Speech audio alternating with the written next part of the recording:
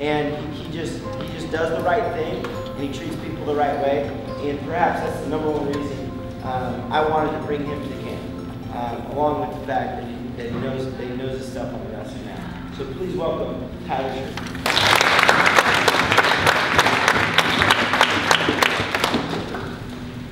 All right.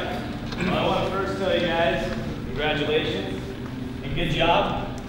You guys are working pretty hard today. It's good to see a bunch of you guys out there trying to be better, you know.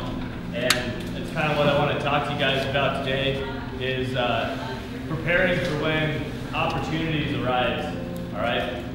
And when I say opportunities arise, I'm not saying like, well, I'm waiting around and something shows up, you know. We all need to be actively searching for what's going to lead us towards our goal, you know. Our goals are the big picture, but there's many little steps that we have to take, we have to overcome to achieve our goals.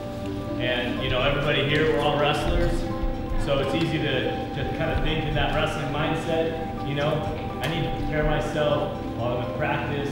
I need to run, I need to lift weights. I've got a duel, you know, on Thursday. That's a step towards my goal, whether my goal is going to be just to win that duel, whether it's going to, you know, make it to districts, win districts, go on to state, win a state championship, you know, something bigger than that, go wrestle in college, be a Division I national champion. Whatever your goal is, you need to set yourself up the best you can today for when those little opportunities arise, okay? You guys are doing it. That's exciting. Because what you're doing right now is exactly that. You know, you're sharpening your skills, you're building that conditioning up, getting a little mentally tougher, and that's what it takes. That's what it takes to achieve your goals, not only in wrestling, but in every aspect of your life. You know, Levi mentioned that we traveled together. That was one thing that my wife and I kind of have a passion for, but we have to prep a lot to make those trips happen, you know. It's not just like, oh, pack your bags, let's go off to Aruba for 2 weeks. That doesn't really work, you know. Your boss will say, well, no, you're not. And so we do a lot of prep work to achieve those goals so we can have the time, you know, in other countries and see the world a little bit. Because that's something that we're pretty passionate about. We've made a goal to go somewhere outside the country once a year. So that takes, you know, we got to save some money. Every day, it's like putting $10 away, putting $20 away, saving some money, so that when that time comes, we can take that trip and achieve our goal, okay? Just like putting money in the bank, that's what we're doing during these camps, during wrestling practice. We want to be able to put as much money in the bank as we can, every practice, every session, you know? And that's only determined by you guys. You can either decide, oh, I'm only going to put in a couple quarters today, no, I'm just going to do enough to kind of make it through practice. You know, I'll go through the motions. Coach yells at me, maybe I'll pick it up a little bit. But that's putting pocket change in your bank. You know, I don't think that's where you guys want to be. You know, you're already here. It's summertime. It's the quote unquote, I like to call it the off season, right? A lot of you guys know this sport kind of doesn't have an off season. But we need to put those, you know, more money in the bank than just that pocket change.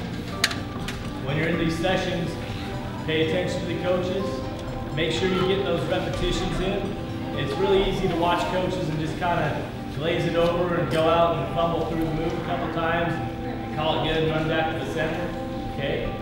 We need to be taking advantage of our partners, you know, the coaches you have around you, all the counselors. You got to take advantage of that now. It's going to pay off later, pay off in the long run.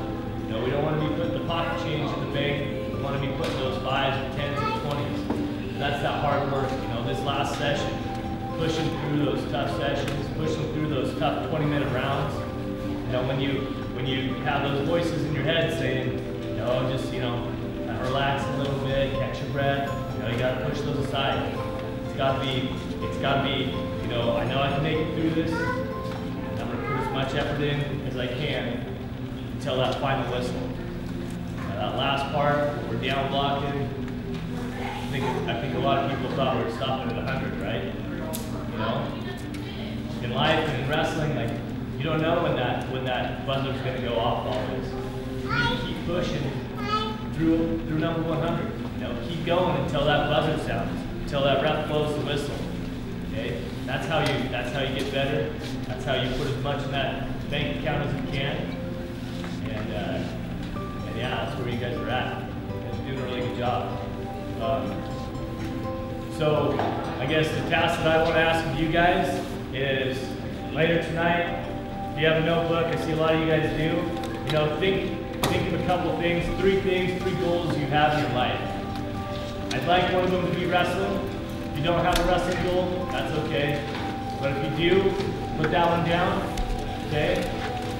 And then I want you to think of at least one that's outside of wrestling. Whether it's like me, where I want to try to travel while I have time to, or if you want to be the CEO of some big company down the road, or whatever it is, write it down, okay? And then when you go home from this camp, look back at those goals and think about all the times in the past that you've worked to get yourself closer to that goal. And then think of the steps and write these steps down, the steps that it's going to take from this day forward, what you have to do. Do I need to finish high school with a good GPA so I can get into a good college, so I can get hired by a good company and become that CEO? Or is it with wrestling, do I need to go to more camps? Do I need to put more effort into my practices? Do I need to find better practice partners? What are those steps that need to be taken to reach those goals? Just remember, you only, every day is an opportunity. Every day is an opportunity to put a little more in that bank account, a little more towards the goal. So you have to take advantage of it. You're the only one that can decide how much you put in.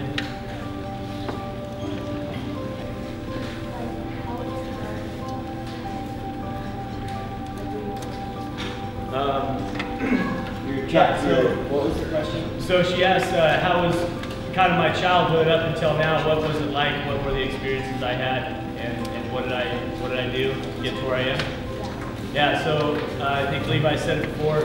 I'm from Kennewick, just down the road. Went to Pike in high school. I started wrestling pretty young, and I tried a bunch of other different sports. I tried baseball, football, some karate, stuff like that. But I kind of fell in love with wrestling when I was pretty young, and I didn't get a ton of exposure. As you guys know, it's kind of a long ways to travel to tournaments around here. There's not a lot that you don't have to get in the car and drive a couple hours to do. So when I was pretty young, I'd go to a couple tournaments a year, but I'd practice all year. And then as I continued down the road, I kind of went and started going to more tournaments and more tournaments the next year. Did freestyle and Greco growing up. I had great parents that took me, all over the state of Washington, into Oregon, find some tournaments, find me some competition, and because I was passionate about wrestling, that kind of drove me in other aspects of my life.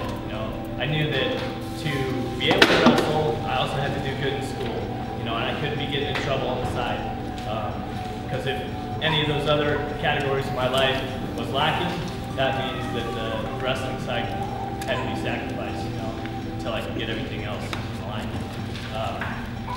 So, yeah, as a kid, fell in love with the sport and kind of made it my passion, and went through high school wrestling, picked up a couple of state titles, and ended up getting a scholarship to Boise State.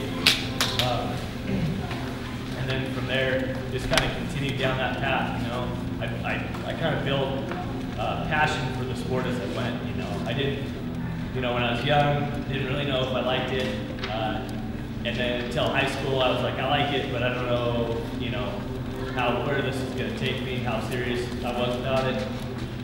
And then by the time I was in college, I was like, yeah, this is what I want to be doing, And yeah, so went to college, and I was fortunate to have awesome teammates, awesome coaches at Boise State. Met a bunch of really cool people, great connections. I got to travel all over the country wrestling. That's one good thing about our sport is, its own downfall. You have to travel. So you like getting out and seeing new places. It's a pretty cool sport, even though some of the places are like Fargo, North Dakota. Yeah.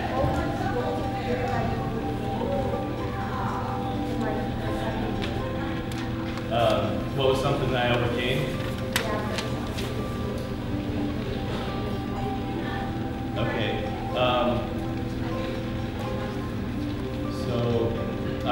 I guess one of the hurdles I had was when I was in college, and it was kind of a mental hurdle for me because I had been really close to breaking through and becoming an All-American my first 3 years of competition there, but I hadn't done it, and so I had 1 year left. And I kind of had that mental block where I was like, okay, what am I doing wrong? What do I need to do more of? Do I need to completely change it up? You know, where am I at? And I just kind of had that like almost mental meltdown, if you will. Just like, what am I doing? I felt like I was doing all the right things. I was working hard in the classroom, working hard in the weight room, working hard in the wrestling room, but I still wasn't getting over that hump. And for me, it was I had to kind of take a step back and look at the big picture, and I had to realize that you know what I've accomplished, my accomplishments aren't necessarily what defines me. So regardless of what I've done in my lifetime, it's not who I am. You know, I'm an individual. I like to wrestle. I'm pretty good at wrestling, but it's not. You know, that doesn't define me. And so when I kind of relieved a little of that kind of stress that I had, where I'm not just a wrestler, but I'm an individual too, and I can go out still and have fun and do this. I can still, you know, be myself on the side. I was able to kind of reinvest. It was refreshing for me, you know, reinvest, work harder in certain aspects, and that's kind of how I got through it. You know, I took a step back, looked at the whole situation, where I was at, how I was feeling, everything going on in my life at that time. I kind of looked at everything, and that was a way for me to kind of push that reset button. And then I started having fun again. We talked about it all the time. You know, our time at Boise State, it was a blast because we had awesome teammates. But a lot of us, I think, had hurdles like that, where it's like we had to take a step back and reset. Because at some point, you know, you have that thought of like, why am I doing this? Why am I continually beating myself up or making myself sore, you know? And you take a step back and you look at the big picture, and then you see that goal, and you say, yeah, that's why I'm doing it. You can regain some of that passion. So that's how I overcame it, and I became an All-American that year. But I think regardless of the outcome, I would have been happy with what I did, just the work that I put in, the people that I met. Did that answer your question? That's what made me start wrestling. So one rule that my parents had when I was growing up was I have to be involved in some kind of extracurricular activity. But they didn't care if it was a chess club or it was football, baseball, soccer, you know, swimming, bug hunting. Didn't matter what it was, as long as I was involved in some kind of group, you know, FFA, whatever. So I kind of started off as a little guy, and I tried a bunch of these different things, and you know, I liked him. I was little. I liked everything at that point in time. But I brought a flyer home from school one day, and it was for the local wrestling club. And my dad was like, "Well, you want to try this?" And that's how it started. Kind of, yeah.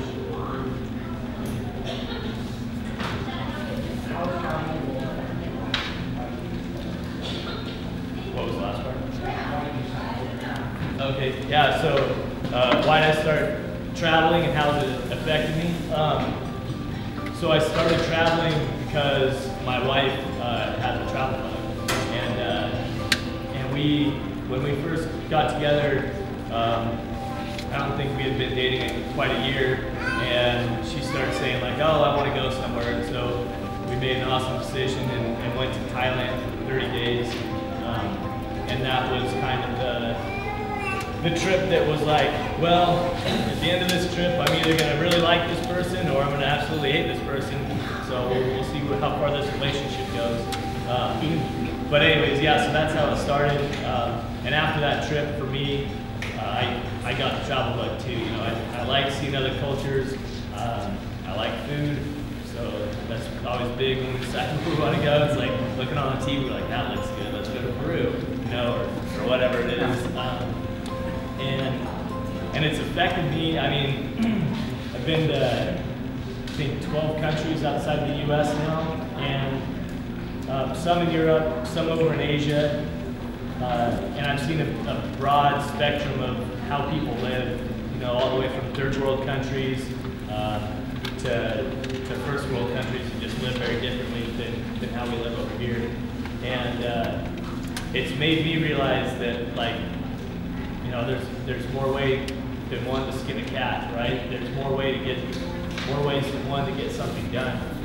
We think of our kind of our purpose or whatever is this really local, you know, what's going on in our community, in our city, maybe in our state, and we tend to get comfortable in that little bubble. And it's only until you see something completely different that you're like, kind of like, whoa, get that culture shock, and you're like, wow, they're still doing the same thing we are, but it's completely different, you know. They don't work during the day. They sleep during the day and they work at night. They do it because it's hot over there, right? But it's crazy to us. You know, you don't see people out there doing that. So yeah, it's widened my eyes. I've got I'm more appreciative to just everybody, regardless of the circumstances that they're in. You know, people live in different ways. People have different struggles and different lives. So it just opened my eyes to that. And yeah, it's pretty cool. What's your next goal? My next goal? The next goal for me, I'm trying to change jobs right now. So I've been working towards a job change, trying to get some experience that's applicable to becoming a firefighter, and yeah, that's where my life is going right now. All right, Chris. Let's give him a hand.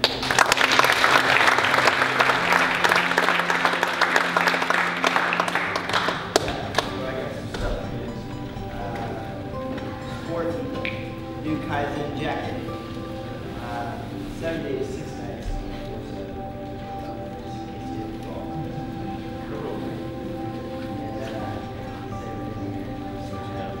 That was the old afternoon, right? Well, he's got some old shirts on too.